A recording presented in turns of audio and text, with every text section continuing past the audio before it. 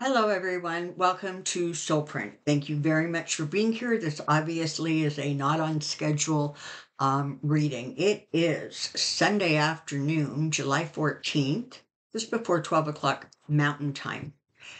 So let's just take a moment, shall we? And kind of absorb what's happened and what's been going on. Before we get there, though, if any of you are able to track down a clip uh, of Ari Melbourne's show on Friday with Michael Steele. Michael Steele was amazing. I mean, he shredded um, the media who will not back off the Biden thing and Democrats who are behaving the way they're behaving. It was so interesting to me to see how all of a sudden the media was shifting and everybody was falling over themselves trying to explain that they were not one of those people who thought that, Joe should step down. So obviously the between the press conference and then the televised rally he did, obviously, he was focused, he was strong, he was clear, and all of a sudden everybody was like, oh crap. And the people who were screaming the loudest, I don't know, maybe they felt crawled under a rock or something, but by and large now they just look disloyal. So I'm just saying that. But I was absolutely delighted to see that the media was pulling back.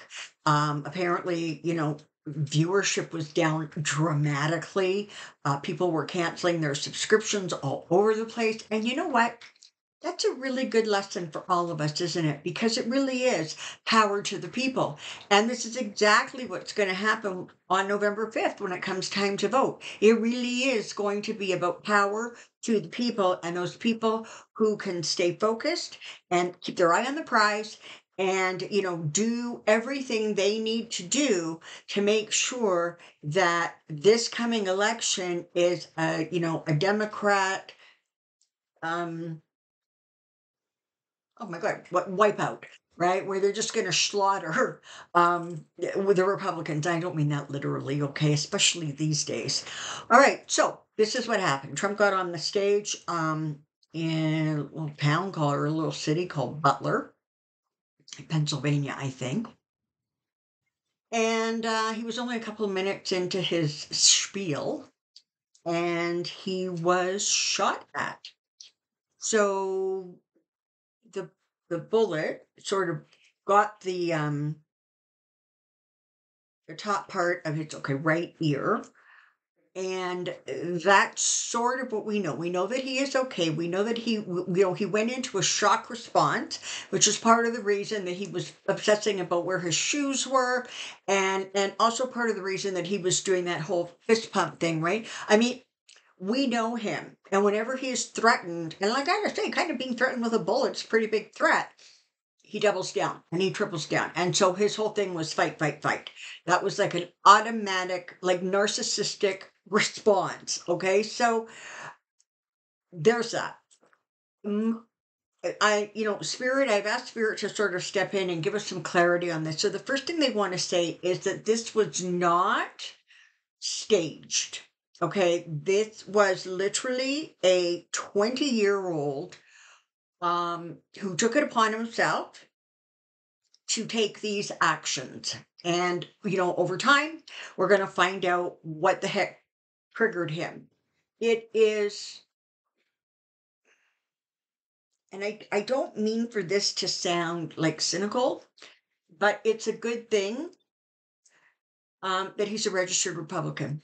Because if not, the screaming that would be going on about the radical left and the swamp and whatever. And in fact, Don Jr. started that before this shooter's identity came out. It would be like wall to wall.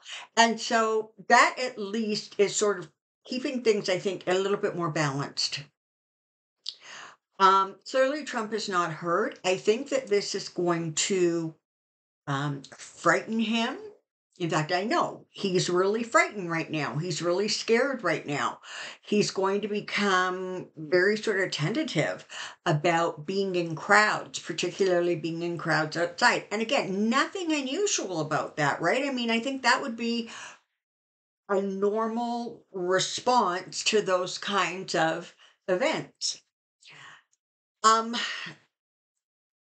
Listen, you're going to be inundated with this replay and replay and replay of this the shooting and the hustling him into the big black van thing ad nauseum. I mean, like literally, it's just on a bloody loop and it doesn't stop. So I don't know right now. I mean, apparently, President Biden is going to be doing another public address at some point this afternoon. I think it's at 1:30 Eastern time, but don't quote me on that. And so where are we at? What does this do? What is this doing to the convention, which for goodness sake starts tomorrow? What does this do to the election and the way people are responding? So Spirit, we need some clarity on that, please. And I'm just going to mention in passing that when Kathy Beale was here, a professional Aquarian, man, she nailed that this period of time between the 11th and through the convention there was going to be sudden shocking event. There was going to be sort of underlay of violence. I mean, she nailed it. In any case, I digress. Um, so Spirit, what can you tell us? All right, so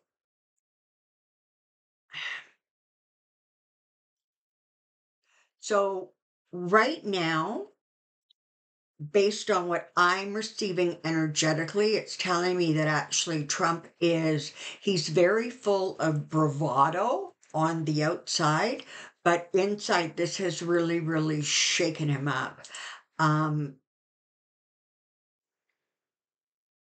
it, you're going to see that sort of bravado behavior on display far more than you're going to see the sort of timid or I'm frightened behavior. He's going to do everything in his power to mask that fear and that shock of what happened to him. And so you can expect the rhetoric to hit whole new levels. All right.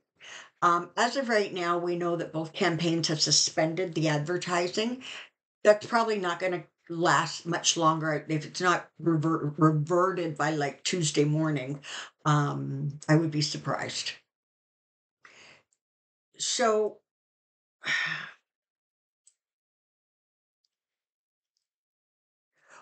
one of the things that,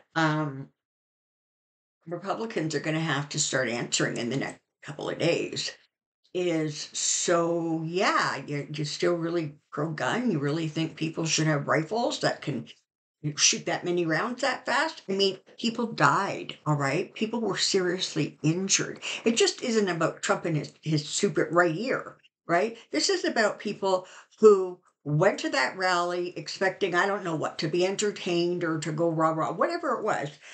And one of them ain't coming home, and the other two, I think it is, are still in really bad shape. So, unfortunately, or fortunately, or maybe not even any of those, maybe just as a result of. It looks like, you know, Trump kind of got away lucky. And again, if you go back to the video that I did with Kathy that was released this past Tuesday, you'll notice that she said there is this period of time where Trump just has incredible luck. Now it's running out, but you can kind of figure out that it's still under that umbrella. So as we're going forward into tomorrow and Tuesday and Wednesday and the convention, it now makes a lot more sense why everybody was saying it's chaotic. There's a lot going on and it doesn't make any sense. Well, it's starting to make sense now. So you can anticipate that. I mean, I think Trump's going to be there, but I have to say, I see him on like oversized screens. And I can't tell you if that means that he is sheltered somewhere else and actually doesn't get on the stage, or if I am just seeing, how they have cameras trained on the person and then it feeds it to a bigger screen so more people can see clearly. I'm not sure what I'm seeing, but I'm seeing that. Um, you're going to hear a lot of, guns don't kill people, people do nonsense. It's interesting that since Trump came down those stairs or that escalator, there have been two shootings, both against Republicans. The first one, don't forget, just shortly after Trump took office, that baseball game where Scalise was hurt. So it's an interesting thing. I mean, I'm sorry, live by the sword, die by the sword, right? Although they neither died. I mean, don't get me wrong. But what I'm saying is if you're going to surround yourself with that kind of vitriol and that kind of aggressive behavior and that kind of we can justify guns, it doesn't matter, if you're going to stay in that space at some point energetically it's going to come at you, and that appears to be sort of what is going on. There's going to be very, very tight screening to get into the arena where the convention is being held. You're also going to see in the next little while the Secret Service people being really sort of obviously around. Normally they're kind of a step or two back. It feels like they're just going to be a little bit closer. And interestingly, it feels almost like they're doing that to reassure Trump as opposed to a specific technical need for it. So, you know, where are we at? You can expect another, 24 hours or whatever it is of this whole thing ad nauseum. And hopefully, um, media will pivot. And, there'll be talk about the convention, et cetera, et cetera. And hopefully, maybe media has learned its lesson and is not going to saturate our brainwaves with nothing but Trump. Um, the focus needs to now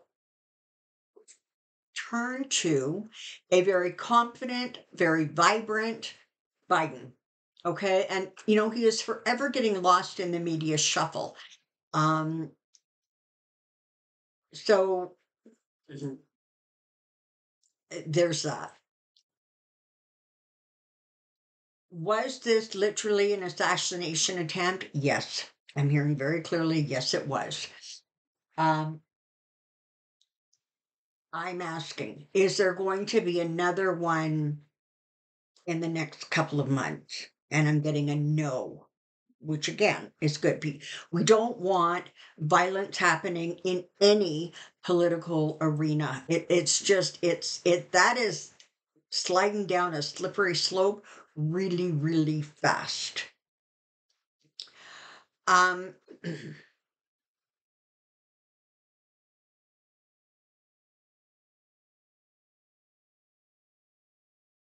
Yeah, yeah. Don't be surprised if the way um, he is campaigning changes a little bit.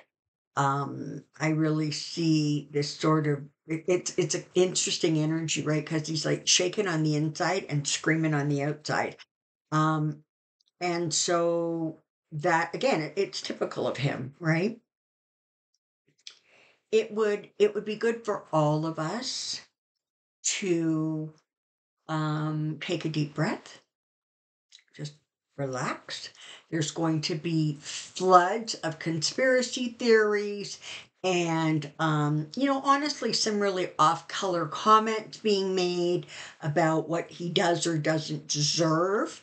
That's up to karma. And I think karma got its point across the other day, yesterday, and it will continue to do so in the right way for the situation. So take a breath. Don't get sucked into sort of because the bots are going crazy. So don't get sucked into that, right? I mean, stay a step removed. Um, and the final thing that I want to just mention, and I was watching live resistance. She put out a sort of emergency video this morning. And one of the things she was talking about, and I want to pass that on, is that apparently there are some YouTube GoFundMe's or GoFundMe's, however those work, but they have been sort of approved or sanctioned or supported by Donald Trump.